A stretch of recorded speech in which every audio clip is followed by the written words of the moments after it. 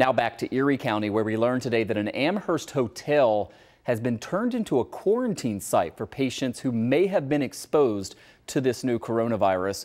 2 on your sides, Steve Brown has more on that, plus the latest on the 3rd straight day of drive-through testing. New today, this Fairfield Inn near the UB Amherst campus has been designated a COVID-19 quarantine site. The Erie County Health Department says people are staying here if they do not have a place to appropriately isolate. Folks finding their way here may or may not have been tested for the coronavirus. A short distance away, appointment-only drive-through COVID-19 testing continues for a 3rd straight day at the Amherst Parks Garage. By our count, the number of patients motoring through the site today, 29. These tests, arranged by the Erie County Health Department, are limited because testing supplies are scarce. And yesterday, the health commissioner ruled out, for now, any expansion of testing.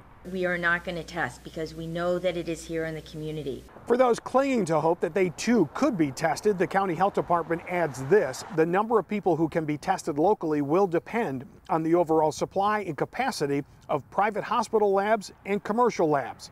Which brings us to Catholic Health. Earlier this week, the CEO talked of a testing game changer. Catholic Health hospitals have equipment compatible with a new, faster coronavirus test. The Catholic Health CEO telling the Buffalo News, at the county, they can do 100 tests a day. I can do 800 in a day.